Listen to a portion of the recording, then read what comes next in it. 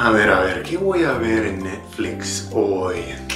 I've watched The Last Dance like 10 times already.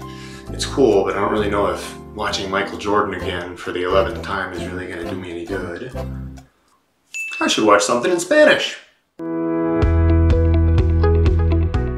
Hola chicos, I'm Sean, brand ambassador with Spanish 55, and in this video I'm going to give you 5 shows that you can watch on Netflix or other streaming services to improve your Spanish. Now, I'm not someone who really likes to binge watch TV shows, but let's face it, binge watching can be pretty useful when you're trying to learn a second language. And over the last 10 years, I've watched quite a few TV shows in Spanish. I've got 5 of them here that either I've watched or I've heard a lot of great things about, and I know that they can be very useful for your Spanish. So let's roll out the red carpet and get ready for the drama, because we know that all of these TV shows in Spanish, these novelas as they call them, have a lot of drama. Número 5, Surviving Escobar, alias JJ.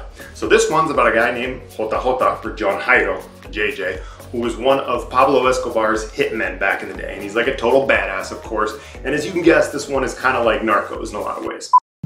Algunos me conocen como Popeye. Otros como alias JJ. Llámenme como quieran.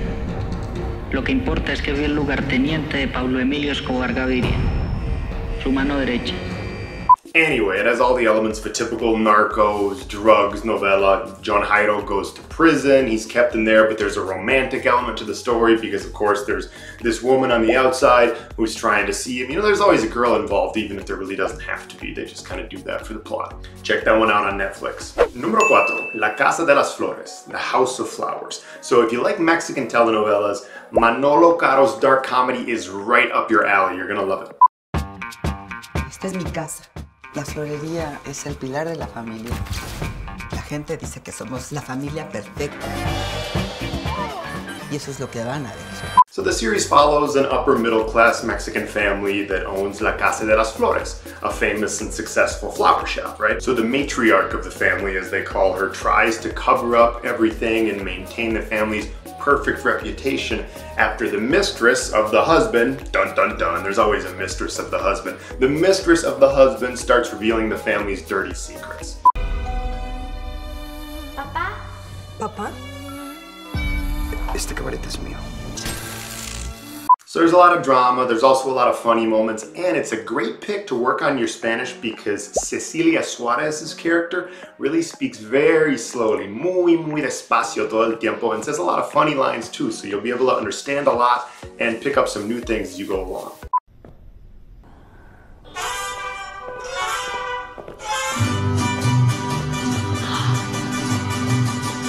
Olvidé cancelar el mariachi. Número 3, Sky Rojo. So this one is actually from the creators of Money Heist, which by the way is another great show, and it's an action-packed thriller comedy that's got a lot of drama and a lot of cool scenes. There's also a lot of dark humor in this one and just a lot of adrenaline-filled moments as well. So anyway, you got these 3 ladies, Coral, Wendy, and Gina, and they're on the run trying to get their freedom. Vamos a tener una nueva vida. Solo te lo voy a preguntar una vez más. ¿Dónde están? ¿Qué queremos ser? But the girls are being chased by Moises and Cristian, 2 hitmen who work for Romeo, the owner. He's basically a pimp, but he's the owner of Club Las Novias. So anyway, it's not exactly a PG show as you can imagine, but you get to hear a lot of accents because the 3 ladies are from Argentina, Cuba, and España. So you've got like the whole triangle of the farthest apart geographic locations and accents, if you know what I mean. Low key, they probably hate each other off the set because they're different nationalities. I don't know, I'm just guessing, right? Número 2, Luis Miguel, La Serie. So this is a super popular show right now on Telemundo and Netflix. It dramatizes the life story of Luis Miguel, Mexico's ever so popular singer who captivated audiences for decades throughout all of Latin America. I could try to sing some Luis Miguel right now, but I'm not gonna do that because if I tried to do that, then every last one of you would unsubscribe from our channel and we don't want that. Que necesitamos dinero, y rápido. De aquí sale, ¿eh? Y aquí coge forma. Toma, es para la buena suerte. Es para que te acuerdes de quién eres. ¡Muchas gracias! ¡Me has explotado! ¡Antes la puta madre! ¿Me oyes? Salte de mi vida. Now, before I move on to the number one show, I've got a pro tip, or actually two pro tips that I want to give you while you're watching these. So, number one is use of subtitles. If you're at least kind of an intermediate or more advanced Spanish speaker, I recommend that you watch with the subtitles in Spanish. Why? Because you can read. I know you have a very high level of reading ability in Spanish, right? So a lot of times when they're speaking really fast or they're using some slang words, you may not understand everything that you hear, but you will understand basically everything that you see written down underneath in the subtitles when they're in Spanish. You can also, by doing this, sort of start to pick up on words. Oh, that's how that word is pronounced. Now that I see it written, I hear it spoken at the same time. It helps you to understand a little bit better and improve your listening skills when you have those subtitles in Spanish. Now, if you're someone who's at more of a beginner level, I recommend you put the subtitles in English just because your reading level in Spanish also isn't quite good enough for you to understand that much of what's written if the subtitles were in Spanish. This will help you just to learn a lot more of the basic words that you're going to be hearing over and over. So, subtitles in English if you're a beginner. If you're intermediate or above, subtitles in Spanish.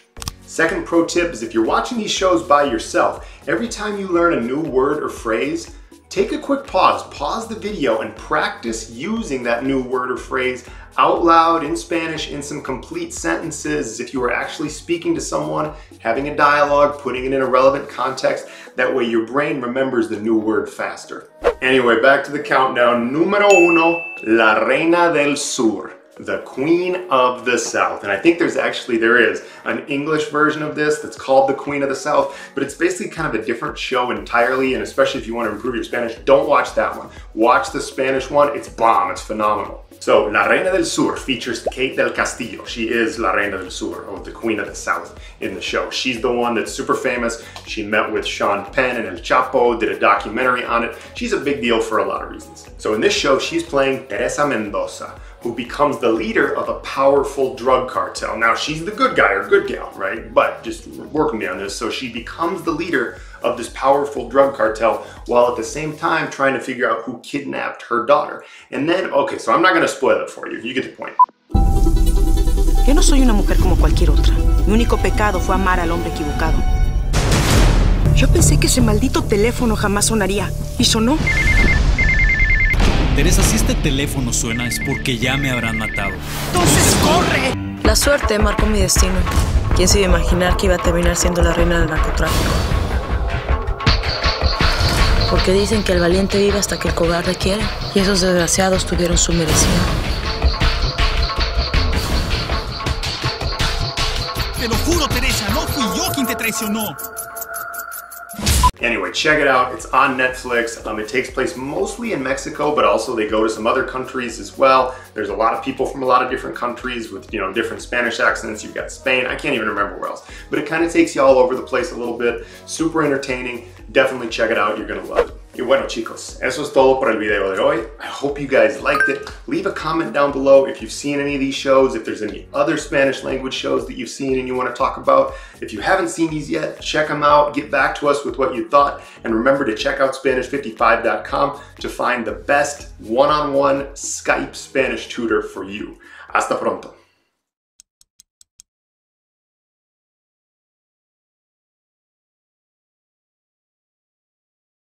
I knew it. I knew Hector was having an affair with Carolina. I could have told you, Isabella. I could have told you you can never trust a man with that haircut. It doesn't matter what he says he does for a living.